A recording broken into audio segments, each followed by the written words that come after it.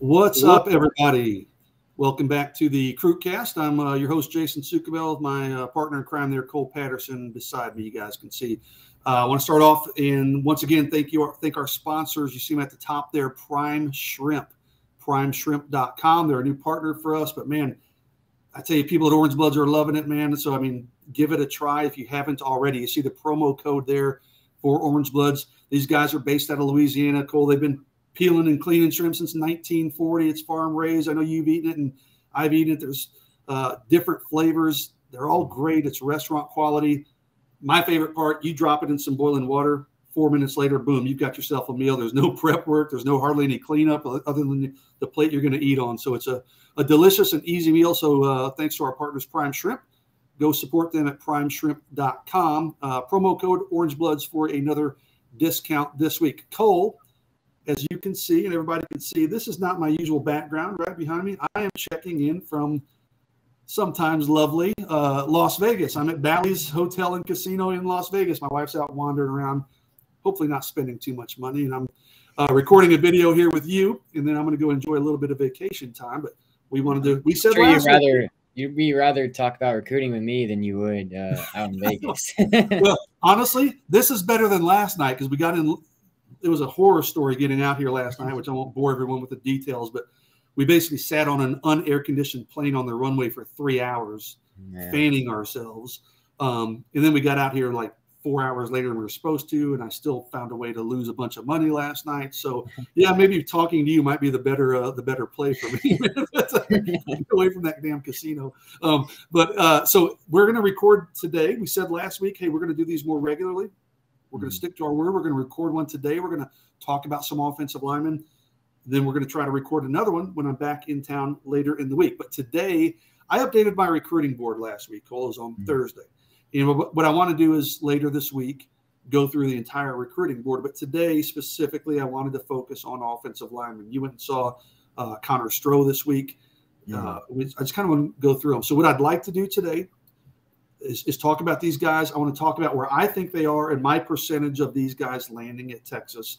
And then, Cole, I want to get your take. Maybe I'm way off. Maybe you've got a different perception. Texas took 7 linemen last year, right? Best offensive line class in the history of the school. Best offensive line class in the country. So on the surface, you would think, oh, man, it's going to be really tough for Kyle Flood to get a bunch of guys to come on board this year because they're not going to want to follow in those footsteps. But I don't gauge that. I don't get that when I'm talking to these players. So let's go one by one. Connor Stroh, the big offensive lineman. You just saw him. I put him, Cole, on the recruiting board at 50%. I had Texas a few weeks ago. I had Texas, I think, at 55, maybe 60. I can't remember exactly. I bumped it down to 50 because Texas A&M offered, and they're in the mix. We talked about him a little last week. He's got his 5 official visits. His parents both went to A&M. Normally, you'd say, okay, he's probably going to A&M with those ties. I don't get that impression with Connor that he's locked into Texas A&M. You just saw him, so your opinion carries more weight than mine. What are your thoughts on Connor Stroh, and what would you put the percentage of him going to Texas? Yeah, I think it's in that 50% range, maybe 45 if you want to be in a safe end, just because of the A&M factor. But yeah, I just saw him on Friday. There's a story up on him on orangebloods.com if you want to check that out. And basically just talks about, his relationship with Kyle Flood, playing in the SEC, what he's looking for, all that kind of stuff. Texas was actually the first offer for him last year. And ever since then, him and Flood have kind of hit it off. They have a great relationship. Like you said, in most scenarios, he'd pretty much be an A&M lock. If not, like, already committed once he got that offer. But I think it's different with Connor. I think he's taken a pretty level-headed approach to his recruitment, and Kyle Flood has really, pushed the right buttons in their recruitment. So I think Texas has a legitimate chance to win out. I might give A&M a very slight lead, maybe a 51-49 kind of lead, something like that, But I think it's definitely an in-state battle. He included, Arkansas, Auburn, and Florida in that. But I think for all intents and purposes, it's Texas or Texas A&M. I think Texas is right there. I think it's neck and neck. And I do find it interesting that he's got all of his official visits scheduled for, I think they may start in May, but they end in June. And it's Texas A&M and then Texas get the last 2. So Texas will get the last crack at him and his family. So Yeah, it's a really close call. And, you mentioned it, Cole, on Orange Bloods on our message board, like Connor's a very likable kid, and he just is, man. And I noticed when you tweeted your story about him, immediately he responded, "Hey, thanks, Cole." And Connor's the only kid I can ever think of, dude. I was at the Rivals camp, and he came out. This was back in March or whatever it was, April, I can't remember. The weeks all blur together, right? But at the end of the camp, he walked up to the guy who's basically running the camp and found him out and like, "Hey, thank you for having me at your camp." I've never seen another kid do that. Yeah. Just another good dude. Yeah, he really is, man. He's an easy guy to like. He's an easy guy to talk to, and just has a fun personality. So, I'll be rooting for Connor wherever he winds up. So, next one I want to move on to is Jaden Chapman, the offensive lineman out of Harker Heights. I had him pretty high early on. I had him, I think it was like 65% Texas. I still have Texas in the lead there at 55%. Jaden told me last week he only has 2 official visits set up. Right now it's Texas and Texas A&M. I lowered my percentage because I just think he's a little bit more open than I originally thought. Texas was his first offer as well. He's been to Austin a bunch. So, I think of those types of things. He's from Harker Heights, right up the road from Austin. I'm like, okay, that looks really good for Texas. But the more I've talked to Jaden, he seems pretty open. So I still have Texas in the lead at 55%, but not as commanding of a lead as I did previously. Your thoughts on Jaden Chapman out of Harker Heights? Yeah, he's another guy that Flood has pushed the right buttons with. We talked with him at the Under Armour camp, I believe it was, and he said really good things about Texas and Kyle Flood and all of that. But yeah, I'm with you. I thought Texas had a pretty big lead, but it seems like other teams are kind of in the mix there. He's a little bit more open. He wants to visit Alabama. He wants to see LSU, those kind of schools. So it's going to be interesting. I still think Texas will probably win out if I had to call it right now, but I think things are a little bit more interesting than they were back in, I guess that was March. Yeah, I agree. I tell you, here's the guy that I've got the highest percentage on, and I'm not sure. I might be underselling this one, but Andre Kojo out of Arlington Timberview. Every time I talk to him, and it's Texas, Texas, Texas. His mom loves Texas. She would love to have him at Texas. He's told me that. He did visit TCU last weekend. He has a Texas official visit set up for June. Those are the only 2 he has scheduled. So, TCU is the local school or kind of the area school, so you got to be mindful of that. I've got Texas at 65%, holding strong. That's where I had him previously. I think you could even talk me into going higher than that. This is a young man who just loves UT, loves Kyle Flood. Again, his mom's her opinion is very important. She loves Texas. I don't remember exactly when his birthday is. I would have to go through my old notes, but he's only going to be 17 when he graduates. He's a really young guy that you can really take some time to develop. Texas identified him early. Kyle Flood really seems to like him. Of all the linemen on the board, I like Texas's position with Andre Kojo better than probably anybody else. I've got him at 65%. Cole, your thoughts on Andre? Yeah, we saw him. I guess I was in March as well. He was on campus. He came with a teammate and everything, and they kind of checked out Texas, and he really enjoyed it. He spoke pretty highly following the visit and all of that. And yeah, I think Texas is in a pretty good spot there. TCU is kind of the closer, more local team, so hard to completely discount them, or discard them. But I think Texas is in a good spot to eventually land him in the class. We'll move on. The next guy on my list here is Ian Reed out of Vandergrift, which is it's technically in Austin. It's actually, believe it or not, it's in Leander ISD. My daughter has ran track at Vandergrift High School, so I know Vandergrift pretty well.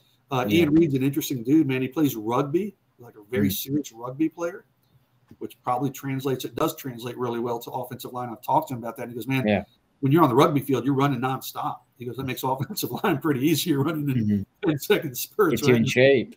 Yeah, exactly, dude. And then, he goes, hey, you got to have the right mindset to be a rugby player. And again, a lot of that carries over. So I told him, I want to go out and watch you play some, I don't know the first damn thing about rugby, but I still want to go. And I told him, like, the little I know about rugby is when I'm growing up, like it used to be on ESPN all the time. Cole probably diapers back then, but those dudes would score, and the officials, they go like, boom, whenever they'd score points or whatever. So, but those dudes are usually like almost like soccer players or like smaller guys. So I'm like, imagine Ian Reed out there, like whatever he is, 6'5", 300 pounds, running around out there. So what is Ian Reed? We got a 6'6", 290. Yeah. So imagine that dude out there on the rugby field. He's got to be, he's got to be pretty intimidating. But I've got him at 50%, right? Everything about that one makes sense. He's in Austin, likes UT, was at the spring game. He's got an official visit set up. He came in for the Elite Junior Day in January and got his offer. He's pretty open, though, and there's a lot of buzz like from his school. This is coming from people on Orange Blood say, hey, keep an eye on Clemson. He really likes Clemson. Clemson's offered. He's got a visit set up there. You kind of get it. So there's a lot of things about this that would make you think Texas should be the leader, but I think Clemson might even be the team to beat. I've got him at 50%, and that's kind of hedging my bets, obviously. But if you said, no, you have to come off that 50% mark, I'd probably move him down to like 45. Your thoughts on Ian Reed, Cole? Yeah, I mean, Georgia is another program that kind of recently offered him as well. He's not he's pretty open to leaving the state. He's kind of open to seeing what's out there. But interesting enough, Connor Stroh actually pointed him out as a guy he would like to play with in college. So that could be something maybe potentially worth watching, see whoever commits first, where they go. Yeah, I mean, Texas has a lot to sell on him staying in Austin, staying in that Austin area, staying in state. He's been on campus numerous times. I think he knows what he's getting from Texas and Kyle Flood and Steve Sarkisian. I think he wants to see what Clemson has to offer, what Georgia has to offer. I think Alabama offered recently as well. See what they can provide him, things like that. Yeah, I think Texas is right there, but Clemson seems to have a slight edge. Mm-hmm. Hey, I want to throw something out here. I just found out. I just got a message. Our sponsor, Prime Shrimp, primeshrimp.com. Guys, last week, I didn't even know this was still going on. We had a 50% promo, which is unbelievable, 50% off. And it's a money-back guarantee. If you don't like it, you get your money back. It's still going on for one more day. So we're sitting here on Monday. Listen, man, go get your order of Prime Shrimp at primeshrimp.com. It's 50% off for one more day. Promo code Orange Bloods. Okay, so let's get back into recruiting. Well, real quick, I was just going to say, I just had some for lunch, actually, and I don't think you'll be looking for your money back. It's pretty good. I enjoy shrimp and definitely exceeded my expectations. Yeah, dude, anytime someone says, hey, it's a money-back guarantee, you know it's going to be quality product because they wouldn't put it out there if it wasn't. Which I'm curious, what flavor did you have, Cole? I think I had the Alfredo one for lunch. I haven't tried the Alfredo. I want to come home and put that on some noodles when I get back to Austin. I'm looking forward to that. Yeah, it's good. So, yeah, cool. They're all good. Yeah, I believe it. So, so moving on down the list here, Harris Sewell, one of my favorite offensive linemen in the class, is out of Odessa Permian. I haven't seen Harris in action in a while. I don't get out to Odessa very often, right? We were hoping he would come to the Rivals camp, but he didn't. But I saw him at a couple camps last year. Harris is a guy, man, you talk to him, and he's a nice kid. And like then you watch him in a camp or in his film, and he's got a nasty streak on the field. I really like Harris Sewell as an interior lineman. I've got Texas at 35%. He just seems pretty open and pretty tough to read and really get a clear gauge on where he might be leaning. He doesn't say a whole lot. He's a guy that I think, there's some talk that he might be tied in a little bit to Arch Manning. If Texas gets Arch Manning, it's going to help with Harris Sewell. So I've got him at 35% just because I know there's a lot of other schools, and including schools like A&M and I think Oklahoma, and there's a bunch of others. I don't think he's really too focused in on a small group yet. But your thoughts on Harris Sewell, Cole? He did release his top 5 pretty recently, and seems to be the 5 he's kind of focused on. But kind of similar to Ian Reed, it seems like Clemson's kind of made a big impression on him. He seems to like what Dabo Swinney and Clemson is offering him, getting out there. I believe he plans to visit out at Clemson. I think Alabama's up there as well. But yeah, I think the only way, not the only way, but the biggest way Texas will have a shot at getting him will be Arch Manning. If they can close on Arch Manning, I think they can have a domino effect. But without that, it's kind of hard to see him going to Texas at the moment. Obviously, Kyle Flood has them in the game. We'll see what happens there. But it seems like he's pretty happy with the potential of leaving the state. He does seem pretty open about leaving the state. And he's just like when I talk to Harris, and he doesn't do a lot of interviews anymore. He did initially, but he just doesn't get too high or low. A lot of times when you're talking to these guys, you and I, it's about reading their body language or their excitement level. maybe if they give a 5-sentence answer about one school and they talk for a minute about another school, Yeah. You're like, okay, he's clearly more interested in this one that he talked a lot about. Harris just kind of keeps it pretty even keel, so he's pretty tough to read. The guy I've got in that similar range, TJ Shanahan, the Austin Westlake offensive lineman, he was at the Rivals camp earlier this spring. Texas seemed to have dipped there quite a bit to the point, like, I didn't know how strong of a player Texas was at all. He did tell me, hey, man, as I trim my list, Texas will make that cut. But he hasn't been on – this is a guy from Austin. I mean, he's at Austin Westlake. He has not been at UT in a while. I think Texas is in the mix there, but I've got Texas playing from behind, pretty strongly in that one. I've got Texas at 30%. And I know just in talking to sources, like the communication isn't always I don't say crystal clear, but like it's not like Texas can get TJ Shanahan on the phone or in contact with him anytime Texas wants to. He's kind of like, maybe you send him a message and he responds a week later. That's not the best of signs. So, I've got Texas playing from behind. I've got Texas at 30% on TJ Shanahan, the Austin Westlake offensive lineman. Cole, your thoughts on Shanahan? Yeah, he's a difficult guy to read just because, he's not a typical Austin kid. He moved in before his junior year to Westlake, so he's not really – he didn't grow up in Texas. He didn't grow up in Austin, so he doesn't have that, loyalty to the state as maybe some other guys that grew up in the state probably do. I think an argument could probably be made that Texas might be third in the race just in the state of Texas alone with, his brother transferred to Texas Tech. Right. A&M seems to be in good shape there. But he does have a lot of connections to Texas just as far as teammates go with, Ethan Burke. He's pretty close with Connor Robertson, those kind of guys. But yeah, he's another guy that seems pretty open to leaving the state of Texas and kind of going wherever. I think Ohio State's always been up there for him. Alabama is kind of a school has his attention. I can see Florida maybe being that mix. Miami, just because he's from the state of Florida. And Chris Paul's down there with the Hurricanes. He's a difficult guy to read. He's not really a Texas guy, so to speak, as far as being from the state. He's not really worried about going far from home. So I think he's a difficult guy, but very good player. Plays with a lot of strength. And I think, some of those Westlake connections might have Texas in it for a little bit longer than we think.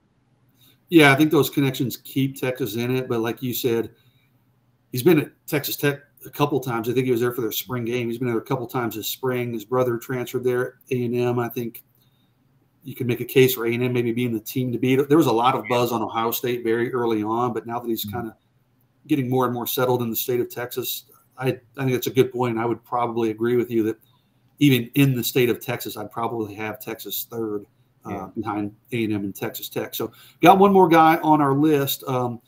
Not a guy that we need to spend a ton of time talking about, Isaiah Robinson. Texas was recruiting him early. He came in for the junior day in January. When I talked to Isaiah most recently, it was at the Under Armour camp.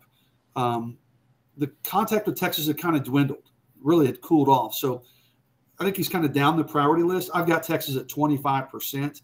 I think if Texas wanted to push there, they could probably get that number up quite a bit higher in short order. But I think he's behind a lot of these other guys we've talked about. So the odds of Isaiah Robinson winding up at Texas right now, Cole, I've got him at 25%, and I don't see those odds going up unless Texas decides to push a little harder there.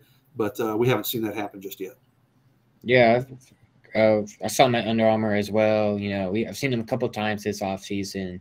He's looked pretty good, but like you said, even back in, I think it was February when I talked to him at a camp, he didn't really say a lot about Texas even back then. He visited, I think it was in January, he was on campus, and obviously knows his staff pretty well. But I think TCU might be a school that he's really high on. He's visited there a couple of times. Whenever I've talked to him, he kind of goes more in detail. You were mentioning earlier if they give a 5-second answer compared to a little longer of an answer. He's always talked pretty highly of TCU, pretty close to home.